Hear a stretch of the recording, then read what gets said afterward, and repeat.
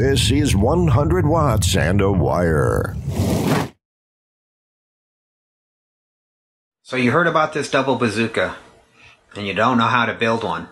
No problem. I'll show you how. It's pretty straightforward.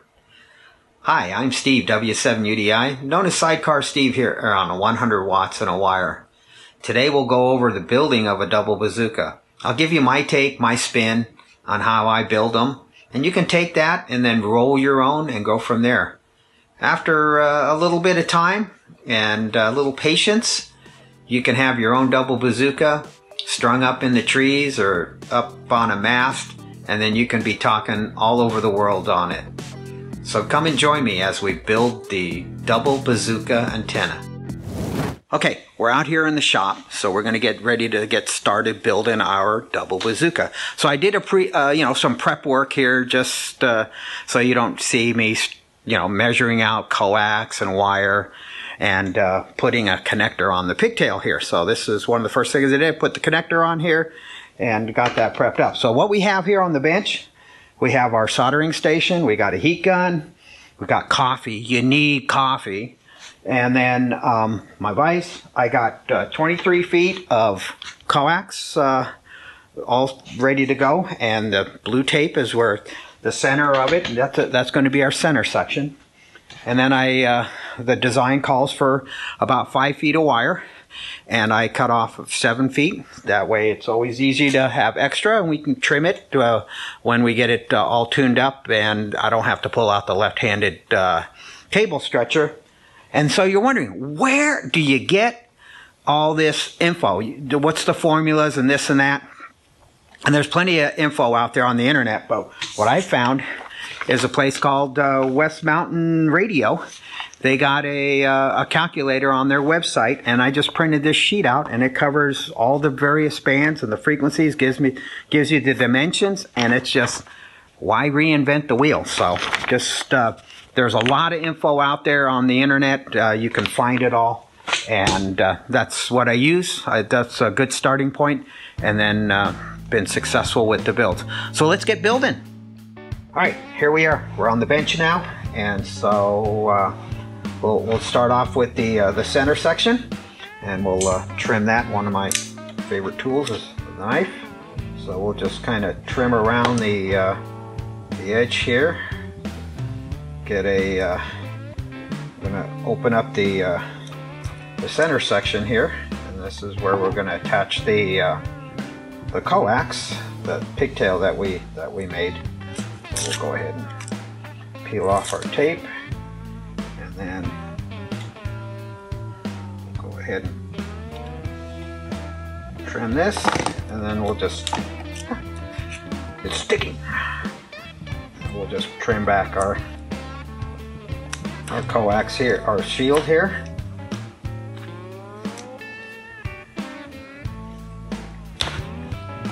Off to the side. Another tool that I like to use is this electrician scissors. So what we're going to end up doing is we're going to now cut the shield here on the coax, and we're going to separate the two. So you just kind of score it here, and we'll go ahead and try to peel all this back. And you don't want to go too deep, because you end up, cutting through the insulation. So this takes a little bit of doing here to try to get it all trimmed. But what we're going to end up doing is we're going to separate the shield and the shield here. We're going to separate it in two, and so we're going to have one half going one way and the other half going the other way. And the little small cutters will also help on this. Another trick is to kind of peel back here, and we'll just trim this up, and there we go. And we just peel it back, and then we're going to have a little tab here, or just a little, I twist them up and get them. So now you have have your center prepped. So if you do cut into the center here and expose it, you can just throw a layer of tape over it just to kind of give it a little insulation. So now we go to the coax pigtail. I just do a quick measurement here with my scissors. I just score it and then eventually peel it back. So you can use whatever tools you have available.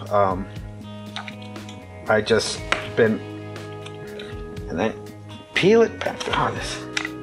And then what we're going to end up doing is just bringing this back. You can kind of strip this out a little bit, but usually I just bring it on back here and just twist it up, because what we're going to end up doing is we're going to solder these two pieces. So what I like to do is just kind of neaten it up a little bit, and we'll get a kind of eyeball it. And so right there will be our strip point. You can use wire strippers, which is another way of, or your scissors, and you can do that. So what we'll end up doing is, I like to put a little bit of a bend here, and this is not necessary, but I do it because I like to. I'll throw a small tie wrap on here just to kind of hold everything into place. It's going to end up getting covered up. You're not going to see it. Only you will know that it's there. And so just to kind of neaten it up, and we'll go ahead and trim that. This will all get covered up with the butyl and the tape. So we'll just kind of set it up here. Oop. Get in here, and then I'll twist it.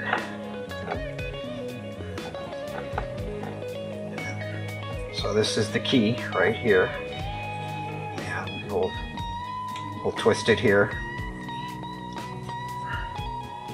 And we'll have that ready to go. Bring the vise over. You don't need it, but it just makes soldering that much simpler. So we have it there. So basically what we have is that this side of the double bazooka, or the antenna. So think of this as one leg of your dipole.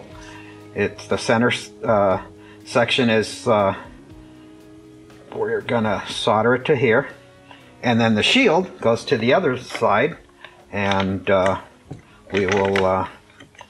And what we end up doing is we'll just solder those sections, and then it will end up getting covered up. So we always talk about that the double bazooka's weak point is right here. So because what we've done is we've cut off the braid here, the shield, and we reduce the strength of the antenna. So now everything, all your stresses are right here. So this is one of the areas why we need to fortify or beef up when we're building this antenna.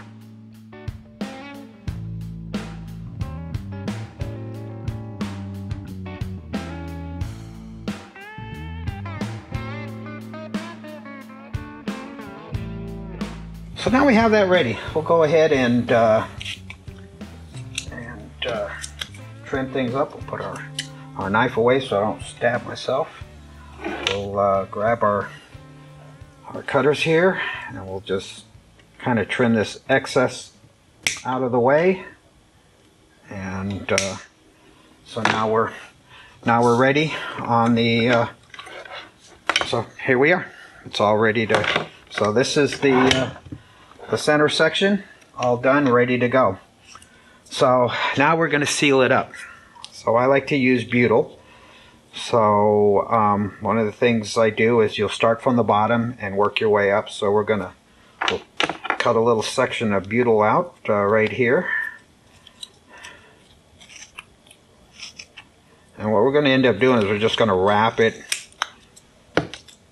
wrap it around the pigtail, the coax pigtail, and then we'll just we'll come up here and bring this around.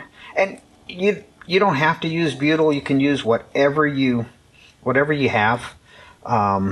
Just some rubberized tape like Scotch 23 works pretty good. And then so you just kind of form this, and then I'll take another little section of butyl here, and doesn't take much. You don't need a lot. And we'll just cut this section off, and then we just lay this over top of it, and just like that. And this will just kind of help seal up everything here in the center. So there we are. So now we're good. Then we'll take our tape, and we'll tape from the bottom up, and eventually just put 3 layers on there. So we'll get back to you after we get it taped up. Work on the termination for the ends. So we'll go ahead and slide this over, and we'll start on the first one. Pretty straightforward. So what we're going to end up doing is we're going to we'll strip back a little bit of wire here.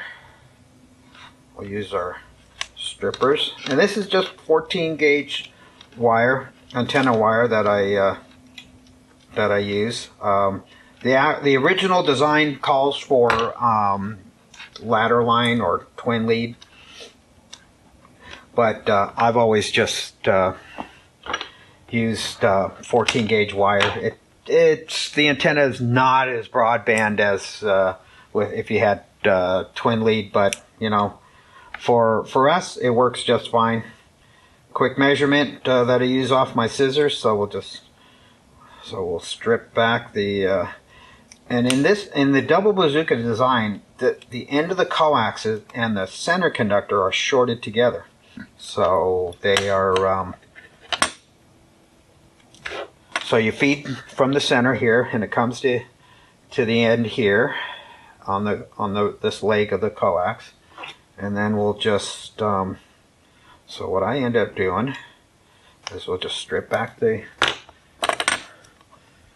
all my scrap pieces there, and we'll place you into the vise, and then we will bring these guys together, kind of do a little bit of a Western Union splice here, and and what we're going to end up doing is we'll just solder, clean our soldering iron.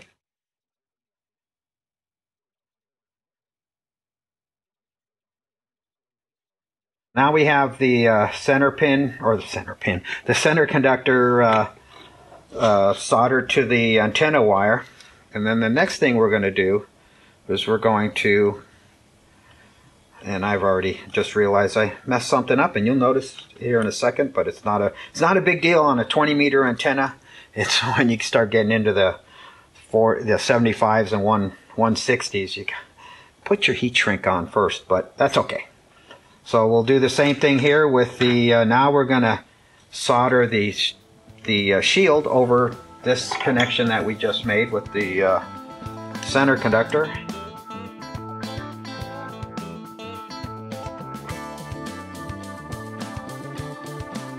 And then the last thing I like to do is go ahead and put a small piece of heat shrink here. So I got a couple different sizes, and I like to do is just bring it up to here, and this one just goes over the so we'll get it right here, and this one will just go over the connection we just made. Bring out the old heat gun. heat shrink it, or you don't have to heat shrink if you don't have it. You can use tape, butyl, whatever, and then we have a nice connection here. So let me go ahead. You don't need to see the other half being done. So let me get that done, and then we're almost done. So we'll be right back. All right, we got it done. We have our ends completed, both ends, both heat shrinked, soldered and heat shrinked. So we're ready to go. So now it's how do we deal with the center? And this is what I like to use. I like to use the DX Engineering Universal Wire Antenna Build Kit, and it is basically it's a T, couple of end insulators, some stainless steel hardware, which we're not going to use in this build. So we'll go ahead and get this. When I built my first double bazookas, I just happened to have a couple of these on hand, and it was like, oh, okay, let's figure it out. This has been my go-to. I've tried other devices where I've tried junction boxes. I've tried some PVC, and I've always just come back to this. So it's just it's a pretty neat, nice little kit that you get. It's about $24 right now. But you have your insulators, and then you have your centerpiece, and this is the key, in my opinion, that for to overcome the deficiencies of the weak point right here on the. So what I do is I just lay this out here, and then I'll just take the tie wraps, and I just start lacing them through, and the T just becomes basically a splint. So I'll put 3 on here on each side, and then that basically transfers the load.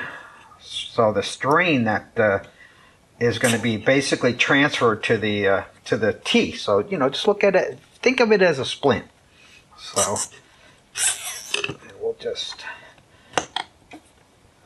get this all lined up. You just kind of center it up, and then I just do the same here on the coax, and we just so I'll put one through here, and it just gets into a plethora of tie wraps, and then usually I'll put one around the center here, and so I'll end up putting 3 on the through these 3 holes, and we'll just go ahead and trim these. I'll finish them up after the fact. So we'll just trim these down, and so then you have that, and then right here you got a place to support the center of the antenna if you're going to set it up into a inverted V or whatever, and then you just hook up your coax here, and away you go. So this is my take on the double bazooka. There are many out there. I just kind of found that this worked the best for me. It's been successful. The first 2 I built have been in service up in the air since 2015. So this is the sidecar double bazooka. Take it for what it's worth. Come up with your own twist, your own design. I'm just showing you one way of many. There are just hundreds of ways of building this antenna, but I found this to be pretty successful. And so hopefully I've demystified the double bazooka build for you. It's not that complicated. It just takes a few steps, a little bit simpler than the dipole's a little bit simpler, but it's just a take on the dipole. But you can do it. Little soldering skills, a little patience, and you can have yourself a double bazooka. So thanks for being here, and appreciate it, and look forward to catching you on the air with your double bazooka. 7-3.